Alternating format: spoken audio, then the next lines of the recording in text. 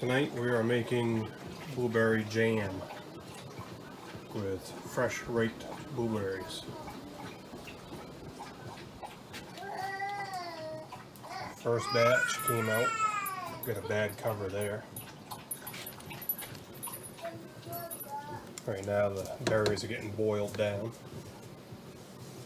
Then they'll get thrown in the jars and put in the water bath. Here's some ball lids versus some Chinese lids. You can already see the issues, right? Chinese, ball, Chinese. These ones came out good. These Chinese ones, kinkle. This one kinkled in 4 sides. This one kinkled right here.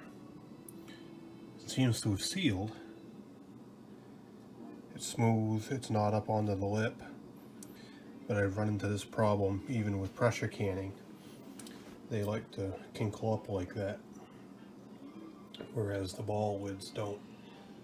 So cheaper is not always better. And you'll see a lot of that on the internet of, oh, buy these lids because they're cheap. And everybody wants cheap, cheap, cheap.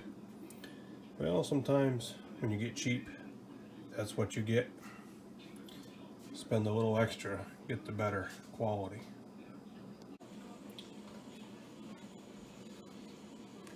Here's the blueberry jam we made last night.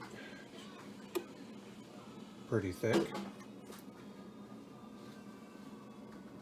So that's a pretty good consistency. That was a little bit of leftover. So that's what we should have inside the jars. You can roll it around a little bit in there and move it. But I think it came out pretty good.